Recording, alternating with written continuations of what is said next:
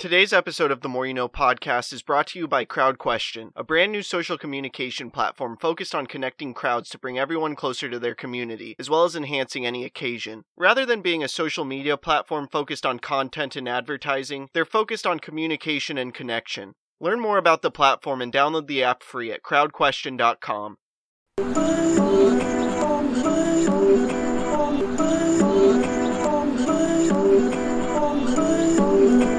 I'm just trying to make it all make sense. Today's More You No podcast.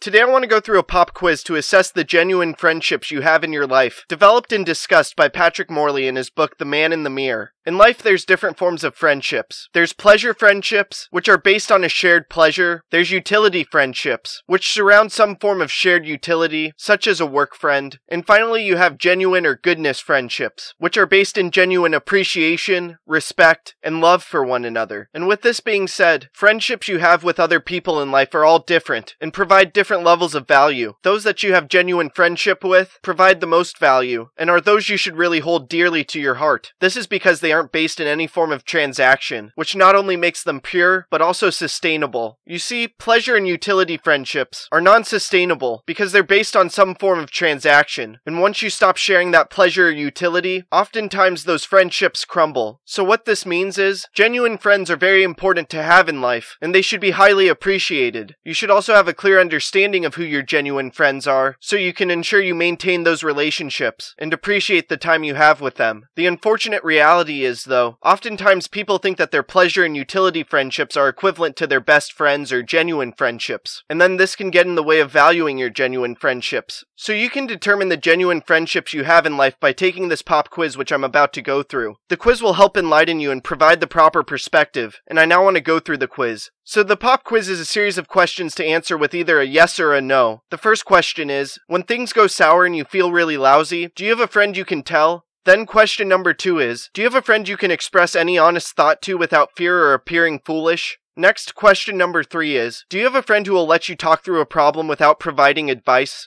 After that, question number 4 is, will your friend risk your disapproval to suggest you may be getting off track with your priorities? From there, the 5th question is then, do you have a friend who will tell you you are using poor judgment? Then question number 6 is, if you've had a moral failure, do you know that your friend will stand with you? Next, 7th is there a friend with whom you feel you are facing life together? Someone you can talk over the struggles of life with?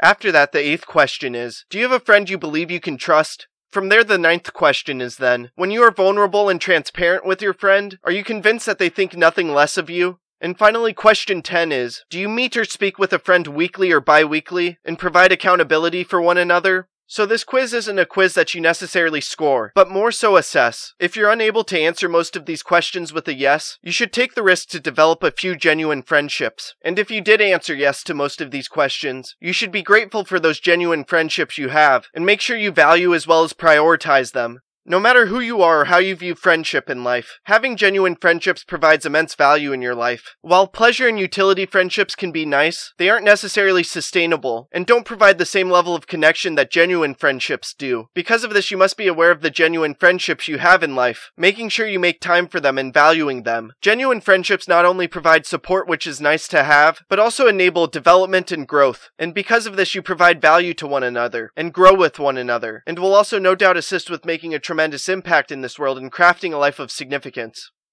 I hope this talk makes a positive impact in your life. Please subscribe to the podcast wherever you are listening or watching it. Check out other episodes. Leave a review. Follow the podcast on social media at More You Know Pod, and sign up for CrowdQuestion to ask me questions about the episode. Again, thank you for listening as we propel through podcasting with the More You Know.